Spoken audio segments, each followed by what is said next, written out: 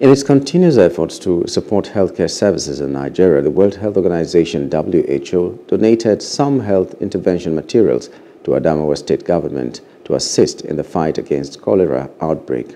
The state coordinator, Dr. Ahemen Teria, handed over the materials in Yola, Adamawa state capital. We are waiting. We wait for this. What will happen will be tackled immediately, and both mortality and mobility will be reduced. There will be no high loss of lives as has been in years that we are not well prepared. This is just one of the measures to contain any such outbreak. Trainings are also being conducted and some have been planned. We know that this is the season for cholera because of the rainfall and the flooding that is happening in our states.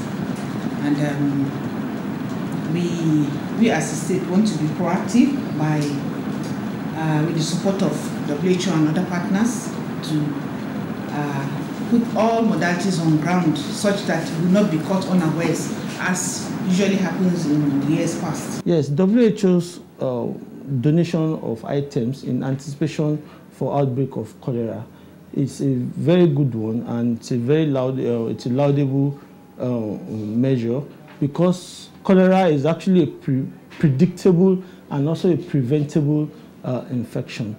The prevention is, like everybody knows, is actually better than cure.